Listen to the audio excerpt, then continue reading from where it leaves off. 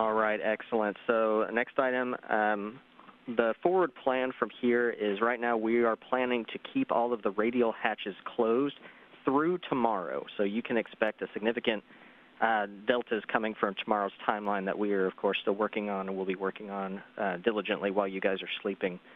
So that's the plan going forward. We also are working on a message to send up to you guys for overnight that gives you all of the debris field transit times so that you'd have that SA overnight on here, and we're still tracking it. How copy?